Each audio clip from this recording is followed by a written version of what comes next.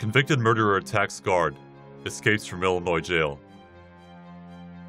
Police in Illinois are hunting for a convicted murderer who escaped from prison on Wednesday after he overpowered a correctional officer and took his keys and uniform.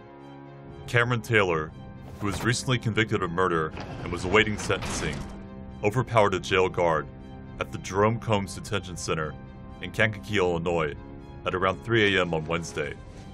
Taylor took the correctional officer's keys and uniform and stole his brown 2012 Chevrolet Equinox. The public is asked to call 911 if they see Taylor or the vehicle.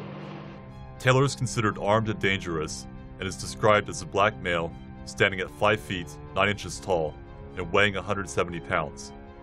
The Kankakee County Sheriff is offering a $5,000 reward for information that leads to the capture of the escaped inmate. Your smartest, most insightful comments can win you $100 only at TomoNews.net.